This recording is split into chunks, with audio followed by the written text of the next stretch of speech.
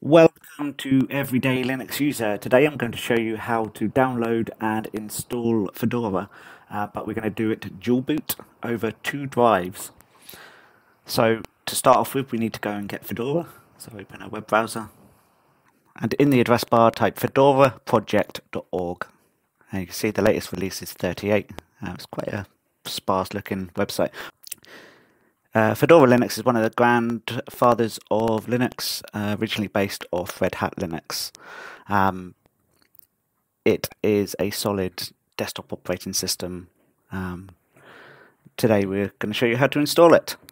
So there's various versions available. There's a workstation, which is the one we'll be installing. There's a server, a community server, Internet of Things, a cloud version, and that's one for another day. And then we've got the Core OS, which is a container optimized version of the operating system, another one for another day. So what we're going to do is click on the download link, and then you'll see here there's various options. You can go for the live ISO.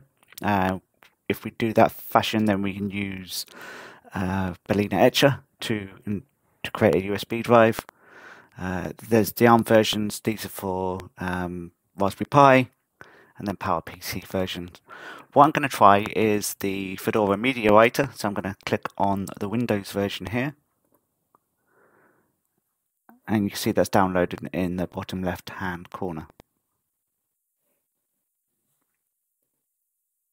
Now that's finished, we're going to double click on the exe. It is worth noting you're going to need an empty USB drive, or one where you don't mind the data being overwritten. So if you've got that, put that into your drive now. And I'd recommend a USB drive of 4 GB or more on it. So click I agree at the license agreement, and then click install. Note that there are versions for Windows, Mac and Linux, so this tool is available for most systems. Now we're going to minimize this and click next, and then it will ask you whether you want to run Fedora Media Writer now. If you don't run it now, then you can click on your start button and you can start typing Fedora here, and you can see it will appear here. So you can run it either from here, or you can have it launch automatically. Click finish. So you can choose to download automatically, select an ISO file, or store. So I'm going to choose download automatically because I haven't got an ISO file. So click next, and they've got various versions you can choose. You've got the official versions, which are the ones we discussed earlier. So we've got Workstation, Internet of Things, or Server.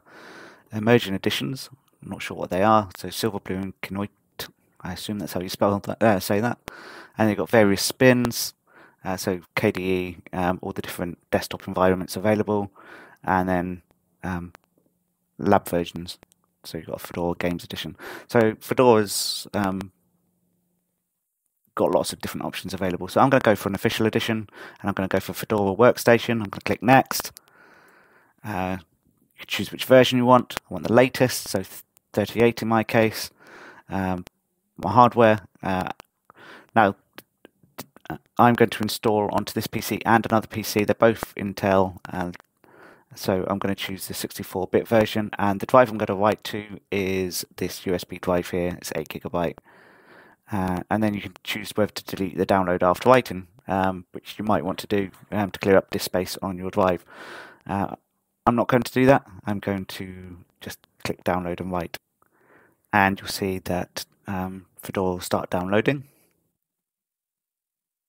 It's interesting, out of all the distributions that I've reviewed thus far and done installation guides for, this is the first one that's got its own official installer to create the USB drive in the first place. All the others suggest using other tools like Win32 Media Writer or Balena Etcher or some other tool.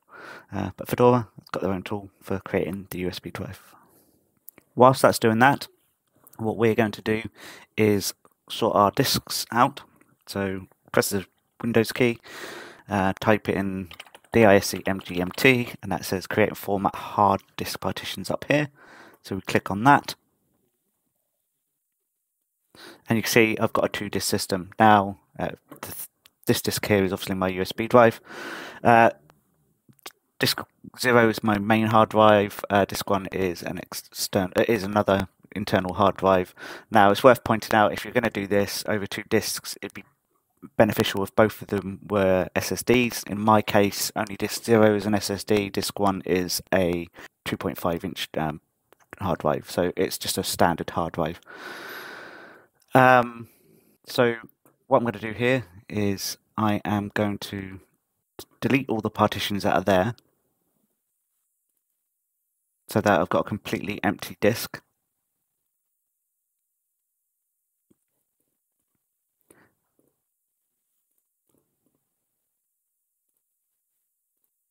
And there you go, I've got completely unallocated space now, so I can install Fedora to this drive. So if I want to do a dual boot on a single drive, what I do is I take this Windows C drive, I right click, I do shrink volume. And generally you want a bit more space available. I haven't got enough space to actually shrink it, so that's why I'm doing it over a 2-disk system. I can manipulate my file system around to give myself more space, but I'm not going to do that. I'm doing it over 2 disks. But what you would do is you'd hit shrink here, and that would leave you a section of unallocated space down the middle, so you'd have unallocated space there. So when you're installing Fedora, you would choose that unallocated space as where to install it to. I have another guide that I'm going to link to this video that shows you how to do a single dual boot system, but this is on a 2-drive dual boot that we'll be doing this one. So we're actually in a healthy place to do the dual boot now. I can close this window. Fedora is almost done. It's just checking the download. And so the download is now complete. It's now writing the image to the USB drive. As you can see, the writing process is coming along nicely, about halfway through now. It does take about 15 minutes to do, so you can go and do something else and then come back to it a bit later on. And as you can see, we're now coming to the end of the write process. Once the data has been written to the drive, there's a check part that then checks that the ISO has been written to the drive correctly. This doesn't take quite so long, but still takes a few minutes. Finally, once the check is finished, you'll see this message: Fedora workstation successfully written, and whatever version number it is. And you can restart and boot from your chosen drive. So at this point, if you're installing to a new machine, you would take the USB drive out and put it into the machine that you're putting Fedora onto. In this case, I'm dual booting, so I'm going to leave the USB drive in the computer. I'm going to click Finish, and then I'm going to restart the computer. You can close this window now. So I'm going to reboot the computer, and we're going to press the F7 key, or whatever key it is that brings up your boot menu. You'll see the words entering boot menu, and then you're going to choose the USB drive. So in this case, the SanDisk Cruiser, and then you can select the Start Fedora Workstation Live 38, and it should now boot into Fedora Live Image, which is what you will use to install Fedora. So I'm going to have to record this entire video using my phone on a tripod because Fedora uses Wayland, and the screen recorders for Wayland are sadly lacking. So here we are. We're at the Fedora opening screen, and the button we're going to click is Install Fedora. And we're now at the installation screen. So first off, you choose your language. So in my case, English, and it's worked out I'm already in the United Kingdom. So just click Continue. And then, unlike other distributions, the installation isn't linear. So first off, you can choose your localization settings, then you choose your system options. So we're going to choose keyboard layout. I've already got English as my keyboard layout. This is not the best installer in the world by any means. So if you want to add a different one in, you can click the plus symbol down here, and then you choose the language you want to choose. And you can remove the one that's there, and you can test the keyboard layouts. So if I click on English over here, I should be able to test that layout. But once you're done, you click done in the top left corner, then time and date. A map appears, and you can choose where you are on the map. Or you can actually search for it in a list of places like this, and then click done. And then we're on to the installation destination. So you can see I've got my two drives here. I've got my SSD, and I've got the hard drive that I'm actually going to install to. So I'm going to click on that. So I'm going to select automatic. I'll click done.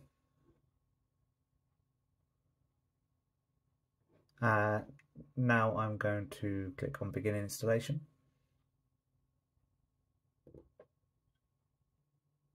Now it's going to start installing the software.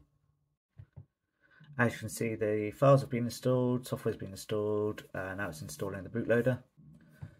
It's now doing other parts of the installation. You can actually go and get a drink and go and do something else for about 25 minutes, I think it is, for this installation to complete. It'll probably be quicker on an SSD. I'm doing it to a mechanical hard drive, so it's obviously going to be a bit slower. And then it says complete. So finish the installation. So the moment of truth is to reboot your computer and take out the USB drive and see what happens.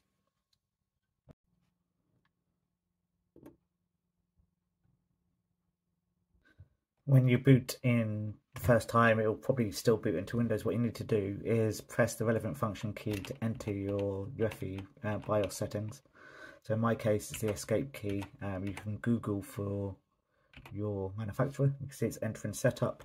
And if I go over to the boot options here, you'll see down at the bottom I have UEFI hard disk drive BBS priorities. And if I click here, you can see option 1 is Windows and option 2 is Fedora. So what I want to do is switch those around. So I'm going to put Fedora there. And you can see Windows now becomes option 2. And then I can click you'll see down on the right hand side there's an F4 key which says save and exit, so we're going to do that, and then save configuration and exit. And you'll see now I've got an option for Fedora, a rescue option, Windows and UEFI. So let's try Windows first, make sure that works. You can see it does. So that's fine. So now we'll restart.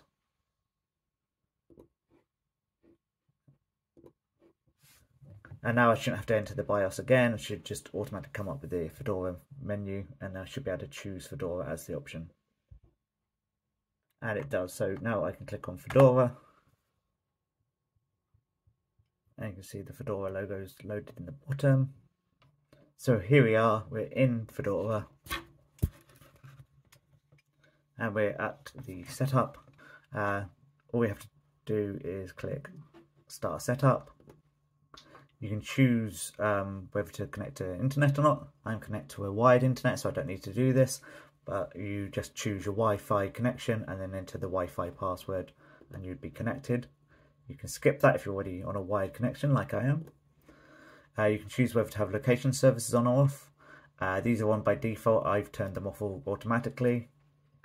And then click next, and you can choose whether to enable third-party repositories. I've enabled them, so this is the default state it comes in. So click enable, click next, then you can choose online accounts, whether Gmail or Office 365, etc. Click skip for that, and then you can create a username. So I've created a username called Gary.